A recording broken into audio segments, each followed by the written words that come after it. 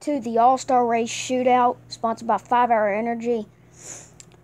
Who will race their way into the All-Star Race? As here we go, green flag. Truex off to a good start. He takes the lead. He goes to block Brad Keselowski as on board with him. Here we go down back straightaway. They get loose here as Truex puts Newman in the wall. He runs Bubba Wallace all the way down.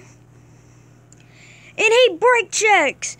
Ryan Blaney, he puts Newman in the wall again. He'll put them in the wall. Dirty racing oh my gosh. Ryan Blaney.